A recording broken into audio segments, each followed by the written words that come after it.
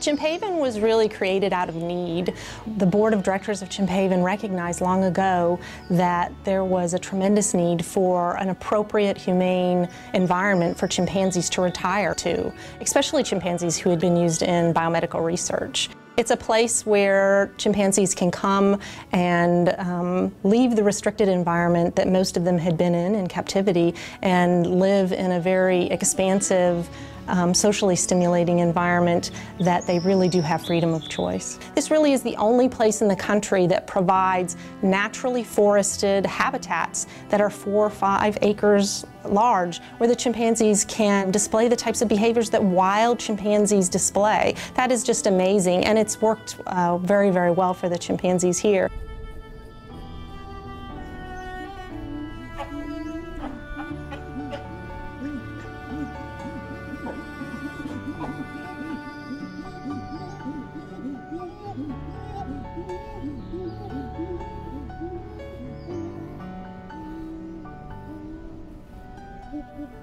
The chimpanzees are definitely #1 here. That is one of the first things that we teach any of our new employees, is that the chimpanzees are to be treated with respect and to be treated as individuals. Chimp Haven was designed in order to give the chimpanzees dignity in their later years and also dignity for the rest of their lives.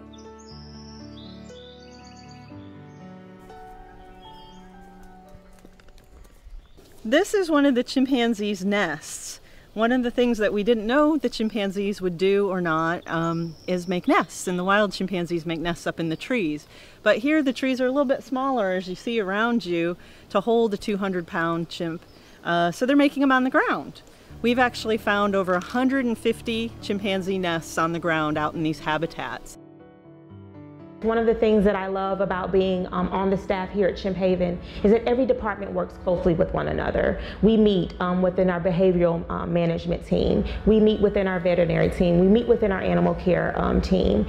And we devise plans for the best option for each and every chimpanzee. It takes a group effort to make sure that we can provide the best life for the chimpanzees here. Our goal here is to make sure that we're providing more to the chimpanzees than just the basics. They can receive good nutrition and good medical care in other places, but here we look at the chimps to improve their well-being overall. We look at the chimps from a holistic perspective, and we try to create opportunities for them to live like a chimp in the wild. This is so important to their well-being. Some of the individuals that come here have been in biomedical research for 4 or 5 decades. So it does take a little bit of time for the chimpanzees to learn that this is a great place and that they have a lot of freedoms here, but it doesn't take too long. And very shortly after the chimps become acclimated to this environment, they become actually demanding and decide what they want to do, when they want to do it, and we're here to serve them, and we accommodate all of their needs.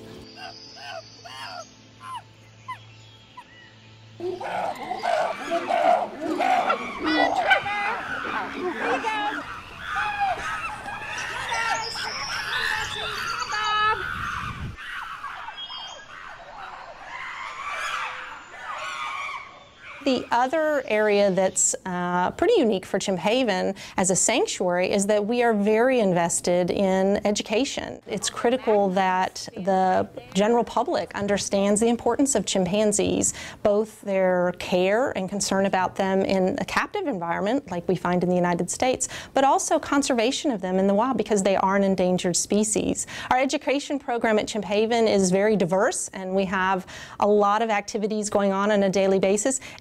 And not only do the visitors, whether they're students or interns or the general public, learn a lot about chimpanzees and Chimp Haven, the chimpanzees get a lot out of it too. They really seem to respond well to public visitors on a limited basis where they can interact with people.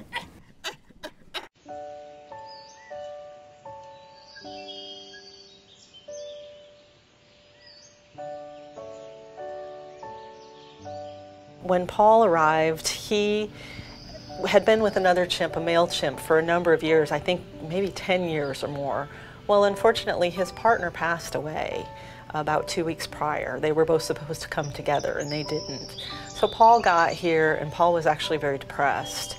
And a chimpanzee that's depressed looks like a person that's depressed. They'll sit in the corner, they won't eat, they won't interact with people or with other chimpanzees, and he was by himself and lonely. In that situation, the best thing is another chimpanzee for a chimpanzee. And we introduced him to John. And that was probably one of my favorite introductions, because the difference in Paul within 15 minutes time was amazing. Paul and John began to play. A lot of people don't know that chimpanzees laugh. They were laughing, they were chasing each other around in the area where we did the introduction, and I think any of the staff members that were here at that time were quite amazed at the difference in Paul in just a short period of time.